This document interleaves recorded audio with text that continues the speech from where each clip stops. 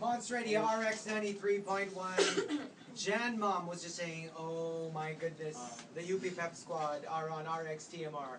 This is going to be a makasabunot buhok moment. Mahirap silang Sabunot right now, right? No, it's going to be difficult. Okay, so right now in the booth with us, thank you so much for saying yes to us. This all happened via Twitter.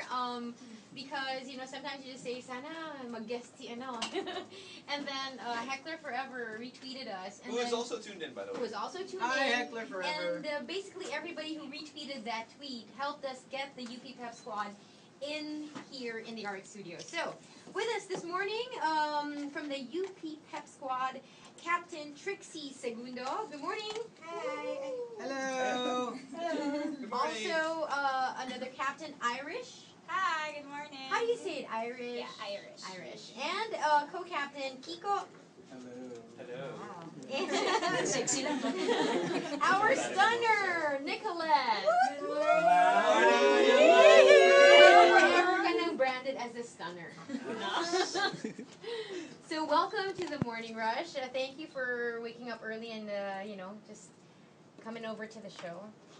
But parang you're so ano, di ba? But on the floor, parang on the court, parang you're so fierce. Hyper, you're so shy. And you're performers pa naman. Diba? How does it feel to bag the 8th title? Feels good. It's a very overwhelming experience because it's been a while since we've had a three-peat. Right. Yeah. It's been a while since we've had a three-peat. No, but I mean, the records show that, you know, 8 times winning this, and this is your, you know, 3 in a row. Was there, how much pressure is there? Because every year it gets more and more, right? Now, like for next year, it will be another, like, trying to top yourself. Right. How does that feel? How is the pressure going in for the 8th title? The pressure was there, but we focus more on our routine and we just let things happen.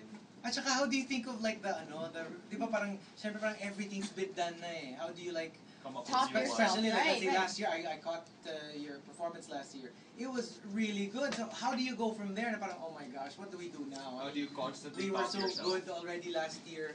And then, you know, same thing that you're going to be doing next year. Parang, how do we top that? Of course, we're going to ask their choreographer later, Yes, I right? know, right? Okay, so this is a school organization. How do you screen for newbies? How do you get people? If let's say I'm Potential new yeah. cheer dancers or... Depende sa lagay. Depende sa lagay. No, I mean, what do you need? What do you look for in someone who wants to be part of the UP Pep Squad? We usually have an audition, tryouts during summer. Tapos tinitingnan yung gymnastics background, dance background, and if you can lift or fly. So, What do you mean fly? Girls, yung mga binabato. If you can do that. Yeah. so, paano kung boy ka pero marunong ka mag-fly? Pwede ba yun? Wait, so during the auditions, it happens during the summer. Yeah. And then how many people try out for the UP Pep Squad? More or less, umabot ko ng 70. 70 people try out. And then how many do you take? You take in? Depende po sa slot na binibigay sa amin. How many in like right now? How many members do you have? We have 16 new members. 16 new. Wow. All right. Okay, a lot of the main question that people are sending in is about Your hair.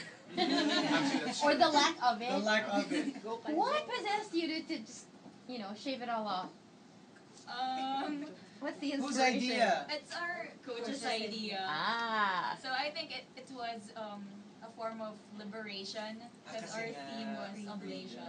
So, She actually Oh, got right. it before pa last year. Were there a lot of objections at first? The girls, especially obviously, the girls. yeah. How was It's that? our crowning glory. But then we eventually just really gave into her idea because we really wanted to be able to pull off our routine. And we wanted to top what we did last year, Last which was year. the blonde hair. Right. Naku, paano next year? Nakatirintas lang. Next year, blonde na kalbo. Parang platinum mo. No, did anybody have like an ANTM moment where, you know, your hair is being shaved and you're crying? Let's ask the stunner. Let's ask the stunner daw. I'm not sure kasi if someone cried pa. Pero ako, nung pinakita ni Coach yung picture sa amin na kakalboyin nga kami, isa ako din sa mga umiyak talaga. Pero once nung kinakalbo na, parang hindi na kami. Tapos, you look in the mirror and you're like, ang ganda ko pa rin eh. I'm still studying. It's okay. Studying pa rin naman ako. Okay na, kasi I'm still pretty eh. But is there like, of course, after you've been named as the stunner, what happens to you? Like, how is your life different after being, labeled as the stunner? And the world saw that. Yeah. How does that change your campus life? Because I'm sure, like, you're a student, a normal student. Now everybody knows who you are. Your name is being, mentioned on Twitter, especially on Sunday. Like, oh. Or whenever you pass by the street and somebody randomly says, Stunner. Stunner. Maraming parang like when I walk, tas parang magsasabi lang sila, si Stunner, tas minsan yung iba lalapit or magpapapicture. Kapag nakaupo ka, sasabihin nila, di ba si Stunner ka? So stand up. Sorry. We have a tweeted in question for okay, our good. stunner. Oh, si Stunner. Stunner. Oh, si Stunner. Are you currently in a relationship? Ay!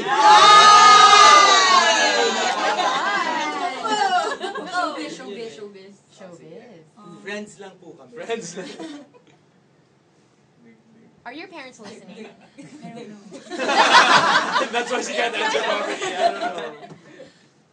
Are you going out with anybody?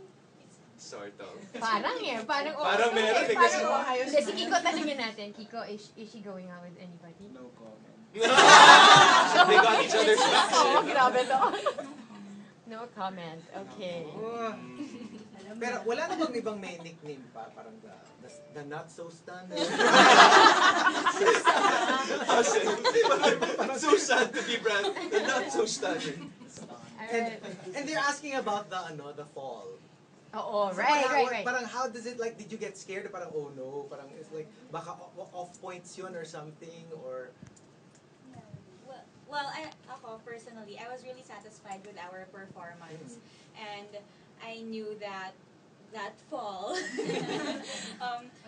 was not really enough to bring us down. No, because that's what they were saying. Because that's what they were saying, and parang apparently, kahit may fall, it's, wala pa rin eh. Was there even like a little bit of panic when it happened, or was it wala? Parang carry on? Parang... At saka you don't know eh, kasi di ba you're focused on your on your routine, you're focused right. You can't really look around and say, ay, nahulog siya. Yeah. Malalagdag ka na rin eh, di ba? So, Kasi we were watching from the front eh. Oh, Ay, let's come give here, the. Okay, this is of course their choreographer, their coach, their bouncer and lover. Hi, Amity. Hi, welcome to the show, Amity. Because all the coaches were watching from the front row. So we saw one part fall. So during that time, our concern was actually if she was okay. But then after like a second, she stood up kagad eh. So parang we knew from that point na, okay lang siya. But after that, syempre nag-sink in na we were really hoping that you would nail the whole routine. And the whole time we were practicing kasi, they were very stable. So I guess sabi nga ng coach na, head coach namin, who is Coach Lala Perenya. Hi Coach, gising ka na. Magtrabaho ka na. She said na, if we nailed the whole thing, it was just going to be an easy win. They're not gonna make it easy for us. So I guess it had to happen. But there. but do you have like exercises na in trust? Kasi di ba if you're a girl, like a babato trust ka, tapos fall parang or you whatever. better Yeah, catch the best me. person to answer that is Coach Angie. NJ Antonio with us. Good morning. Kasi I wonder how it works na parang you really have to trust your Kasi teammates. kung tayong tatlo yun, ayaw ko magpapato. Medyo wala akong tiwala. By that time na nag-perform sila, hindi na question yung trust. Kasi yung buo na yung routine. But how do you build that trust? Because I mean, you don't know each other, diba? At the beginning, especially when the 16 newbies come in. I mean, wala pang relationship to. You need to build that trust. How do you do that? Well, we start doing drills na maraming tao underneath. like we make the flyer feel na she's safe when she goes down. Right. So, and then when time goes by, in Parang the long pakunti run, ng pakunti. pakunti, yes. Ah. Fewer people underneath, so lumalakas na yung loob nila. Yung parang wala naman nung parang, ay galit tayo, hindi kita sasaluhin. Ibabato ka lang sa Wait, I want to ask, like, I'm sure your brothers, your sisters, your family watch you and know what you've done this year. What's the reception like at home? Because I'm sure when you're training, they know the late nights, Yeah. diba? All the work that you put in, and then you come home with the prize for the 8th time. How does it feel at home? Irish. Okay. Well, it feels really good, of course, because they know that we've been striving really hard and practicing late at night to be able to come up with a perfect routine for the competition. Trixie, how about you? Like, do your parents, are they afraid for you? Hindi naman, pero like may times na umuwi, pasa-pasa, parang, oh, ano nangyari sa'yo, ganyan. Tapos parang, okay lang ako. Tapos yun nga, parang sobrang sarap ng feeling kasi makita nila na yung late nights and yung bruises and pagod, lack of It's sleep worth namin, it, it's right. super worth it. Worth Sarap it. ng How about Nicolette? How is it like at home? Tapos stunner pa, Please diba? call her stunner. Stunner. Siyempre, first year ko mag-compete, so super proud din sa lahat. Tapos, yung ibang relatives din na nanonood sa TV lang, super cheer daw sila ng cheer, yun. But when you were in high school, did you think, I want to be part of the UP Pep Squad? Yes. That's the answer. Pero is there anyone now, no, kasi usually, di ba, parang you have experience na from high school pa lang. Do you have like members na talagang, this is my Zero. first time? Right. I don't have Kasi any Kiko. experience, but I want to join. Yeah. Do you have members Do you like that? train newbies talaga? Meron din po. Tapos dahil na lang sa training, gumagaling po sila. Right. What is like? Do you have a specific diet? What do you? Actually, Okay, people are we've asking got- how you Oh, keep yeah. fit. Yeah, assistant coach. Okay. Pio Opinaldo with us. Hi. Actually, before yung Cutie competition siya, talaga. Stunner din. Before yung competition, meron talaga kaming Tingin ka sa mata ko. Parang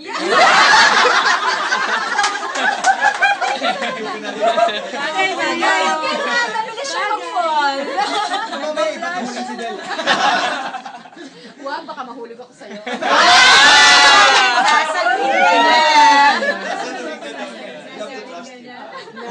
So before yung mga 2 weeks before the competition, parang may mga pinagbabawal na kami sa kanilang kainin. So yung mga fast food, bawal na sila. Yung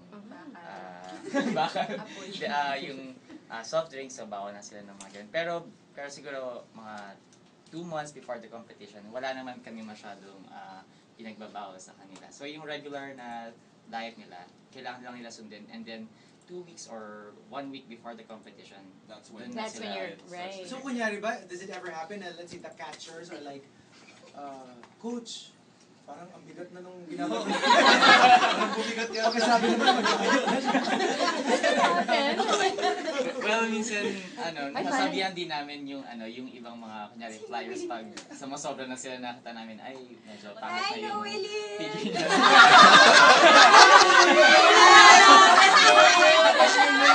Kasi yung iba wala talaga silang control minsan eh. Parang sobrang... Sakit mo naman magsalita. Ayun ka eh, parang problem din namin talaga. So, we really just have to remind them about their diet. Kasi nga, nakakalimutan nila athletes din sila. So, kailangan talaga lang i-watch out yung mga kinakain nila. Tsaka yung uniform, di ba? Parang... But it's ano lang, do you guys like work out every, like what, maybe 3 to 4 times a week? Or once a day? Every day? Di ba dapat parang you're supposed to have like at least a rest day to make your muscles recover or something like that? Yes, pero kasi binavary din namin yung type of exercise. So, kunyari, sa Monday conditioning na todo, parang core conditioning, and then sa Tuesday, gymnastics naman, pero with the conditioning. So, iba-iba. So even on Sundays, like when you guys are at home, do you actually like work out also? Do you do like a little workout regimen also? Or pahinga naman? Hindi talaga. Pag weekends, wala nang conditioning exercises. Mostly, nira-run na lang namin yung routines. Ay, yung But still, there's some pagpapaano. workout pa rin, more than... So, workout every day, yung pagpapaderma. I mean, syempre, di ba, they're also like kumbaga, they're performers, di ba? I have a question. Like, okay, so we know that you guys are students. How do you balance being part of the UP Pep Squad and then you're, of course. Wait, first of all, what courses do you come from? Are you from I'm CHK? from speech communication. Speech. Oh, Okay. it disappeared. You, Wait, her. Okay, let's see. There. hello, hello, There. hello, There. Do you hear There, it? it's fine. hello. No, No, wait, it's dead. Bardo. Oh, this one. Oh, so, okay. So Irish, you're from Cal. Yeah, Cal. Trixie, I'm from AIT. Tourism. tourism. I'm Our from the staff. College of Education. Eduk. Ma'am. CHK. Right. So, but how do you balance your study, especially, leading up to the actual competition? I'm sure, like the time. How do you balance that? Siguro disiplina lang po talaga. Kasi since yung training namin after school, so mga 6 to 12 midnight. Pag uwi po ng bahay namin, kung kaya po namin sumingit pa ng konting akads. Tapos, Konting akads. tapos yun po, during breaks, imbes na hangout with friends, yung iba punta sa live aral. Wow. Kasi FYI, he's running for Magna. Something. Are you really?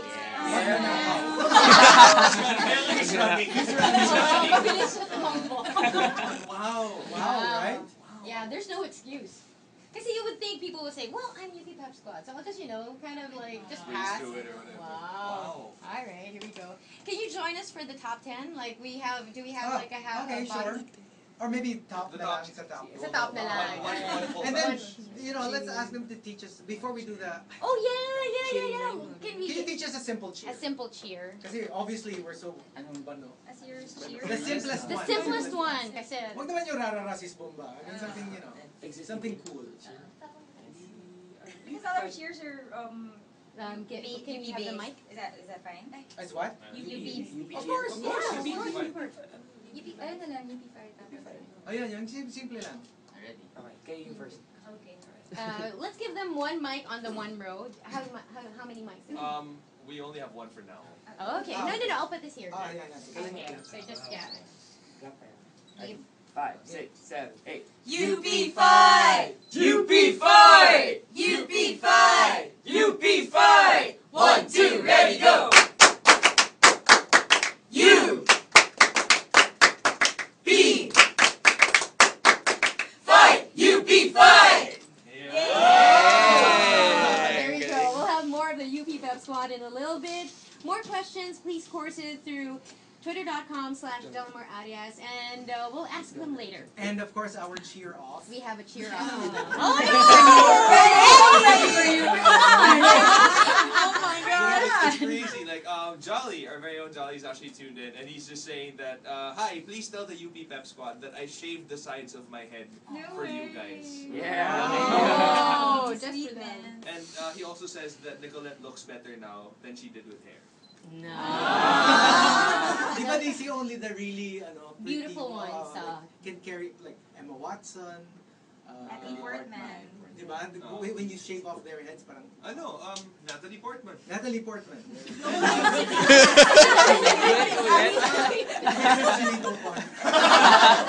And Mark Villegas of the GMA News team is just saying hello to NJ and to Amity and the rest of the UP Pep Squad also. Hi, Mark. Hello. There. Can we greet our coach? Yeah, of course.